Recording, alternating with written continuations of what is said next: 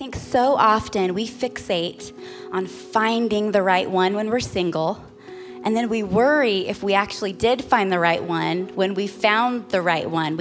When we fall into trials and difficulties and issues and frustrations, then that's the point where we're asking, oh gosh, I don't know if this is the right one. And it's so important for all of us in our relationships.